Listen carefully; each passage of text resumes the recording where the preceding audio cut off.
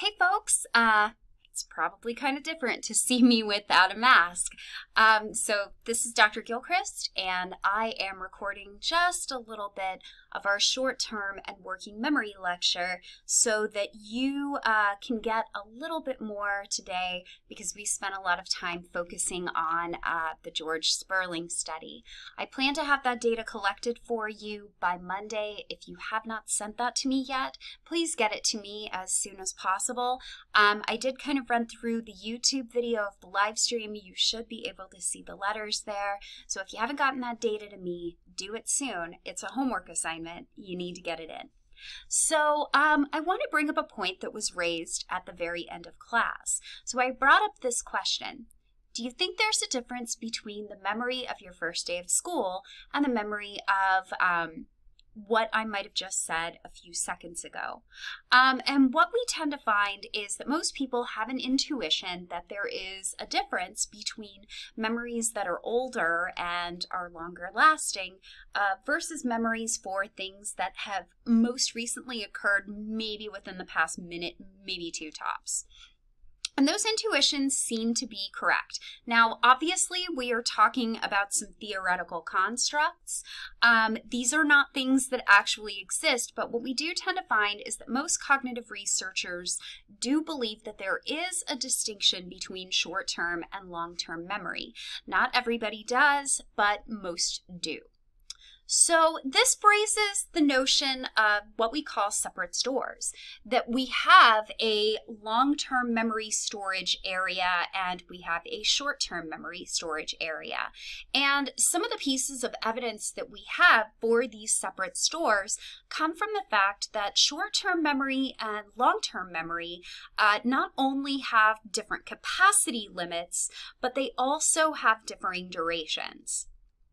And these researchers that have found evidence for these different capacity limits and durations do support what we would call a multi-store model of memory. That means that we have separate memory stores for the different types of memories and durations that we are kind of working with. So probably the most famous multi-store model was provided by Atkinson and Shiffrin in 1968. And we're going to talk about each of these in turn.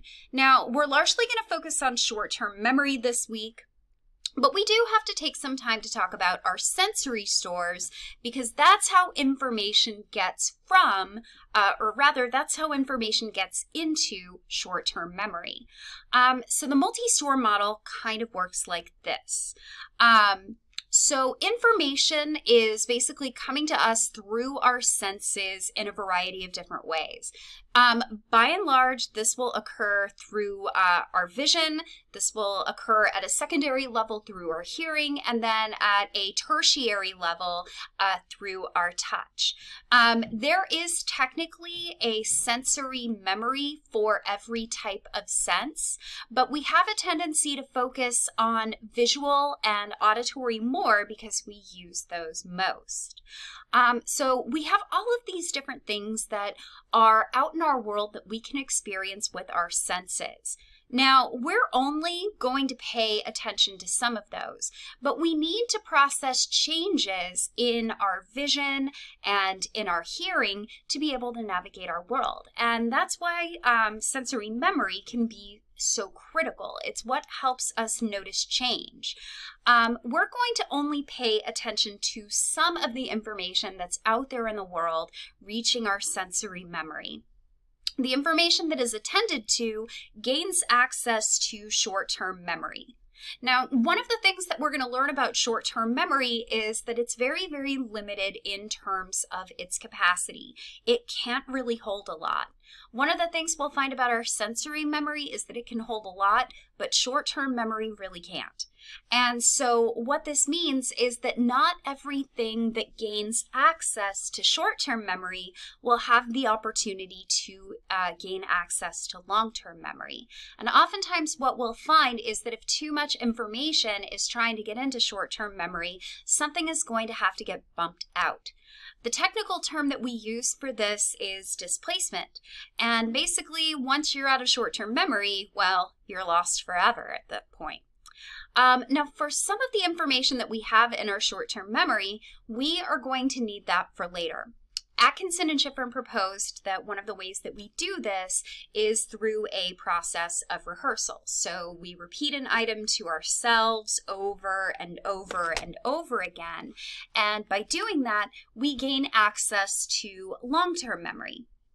Now, here's what's really critical. Information in long-term memory, we're not actually sure that it ever really goes away. So once something's in long-term memory, technically it can never be lost. We believe that the storage there is somewhat permanent, barring instances of dementia, brain damage, cortical atrophy, etc. But items compete with each other for retrieval. And so what we're going to find is that a lot of our retrieval from long-term memory is subject to interference. Now, that's not saying that it's lost from that store, but rather it's not accessible at this particular moment in time. So this is the basic idea of how the multi-store model works. It's very, very intuitive. It's very simple. Now, obviously, there are going to be some more complexities in this, but it's a very, very simple, parsimonious model of how memory works. So we're going to start by briefly talking about sensory memory.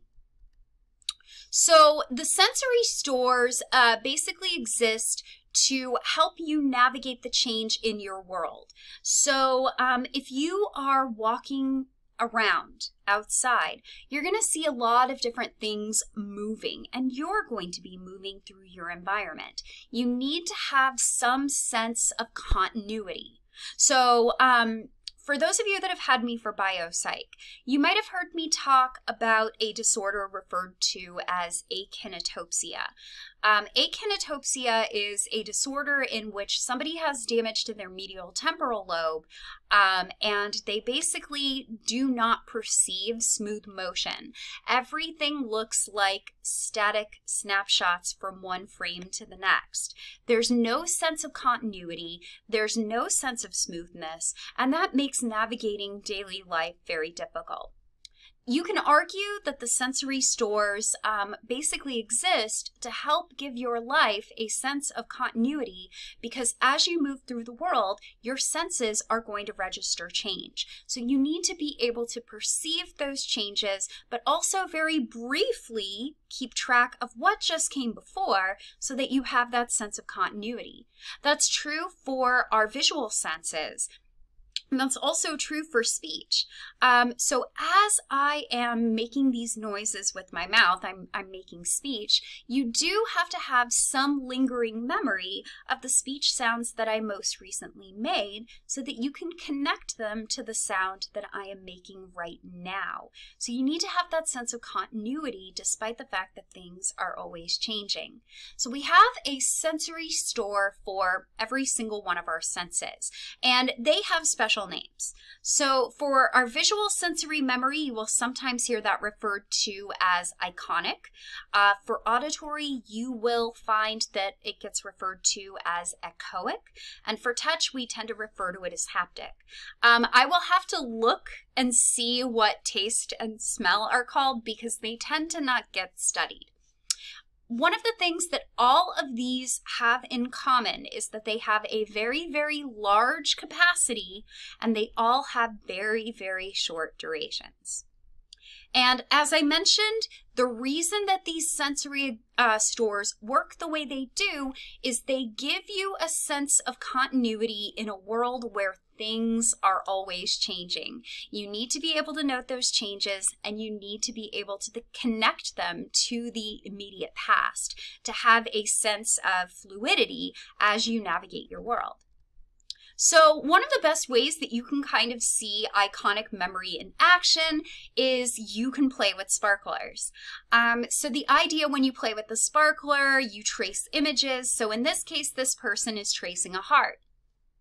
It's one of the easiest ways that you can see your iconic memory because for a very brief moment in time, you will see a shape that the tip of your sparkler makes. Now, let's be clear. The sparkler is not a line. That one little point is all that is there.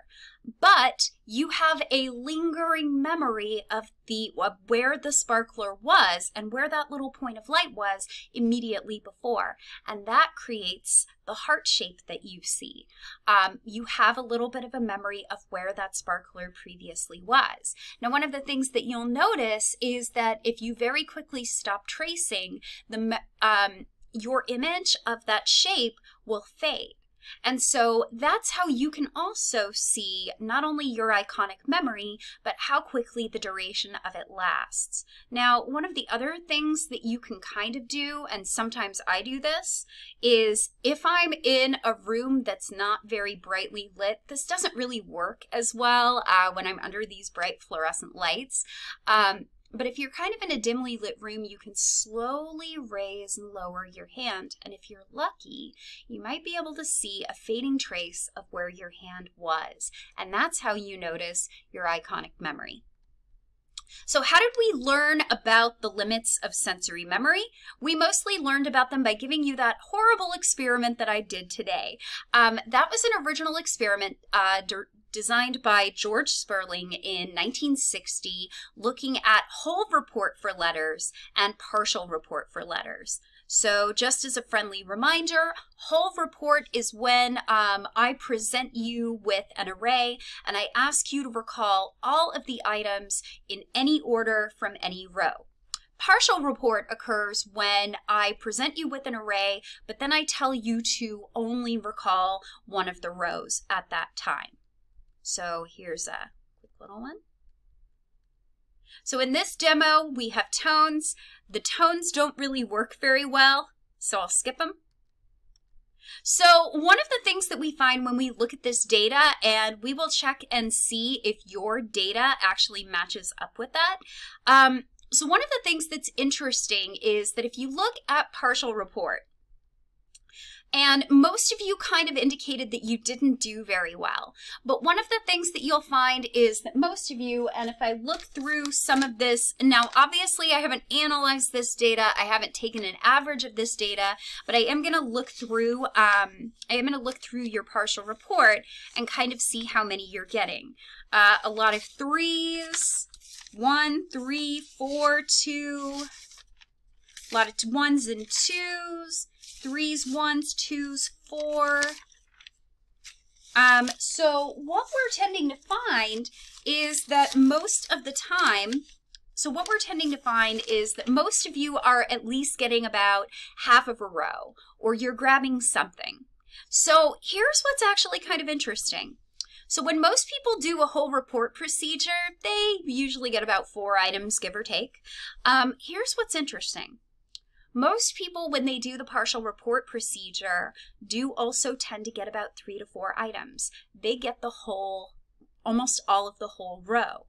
Now, here's what's really interesting. So you don't know ahead of time what row is going to be called. You don't know that until you hear that tone in the partial report procedure. So the reasoning behind this goes that if I present that cue quickly enough, you can recall an entire row. And that's what Sperling actually found, that if he presented the tone quickly enough to indicate what cue or what row people were to recall, they could actually recall the whole row pretty well. But they didn't know which one they were going to get ahead of time. Any of the rows were fair game. So Sperling reasoned that if you can recall the entire row immediately after the cue, that must mean that at some point the entire array must have been available to you.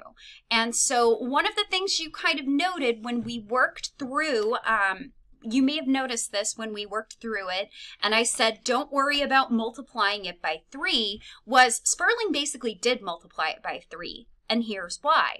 Again, you don't know what you're going to get ahead of time. There are 3 rows. If you can recall the whole row after the cue, that must mean that you had that entire row available, and it probably means that you had the other ones available too, because you didn't know what you were going to get. And it turns out Sperling varied the time between when the array disappeared and the tone. And one of the things that you'll see is that in general, the more quickly that that tone was presented, the more that people could recall almost all of the entire array. As the delay between the disappearance of the array and the tone shifted to 1 second, performance was basically no better than whole report.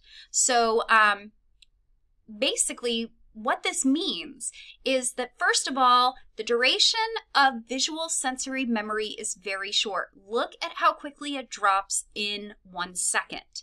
Additionally, the capacity for visual sensory memory is very, very large. So that's what this means. So now we're going to move on and talk about short-term memory, which is by and large, it tends to be overlooked these days in light of working memory. I have a tendency to use them interchangeably with people who may not be as familiar with working memory, but there are some pretty important differences. And you can decide for yourself whether or not you believe that short-term and working memory are the same, or whether or not they are two separate things. So here are the basic properties of what people believed that short-term memory actually was. People believed that short-term memory had a very, very limited capacity, far, far smaller than visual sensory memory. It had a short duration. It's not as short as sensory memory, but it's still pretty short.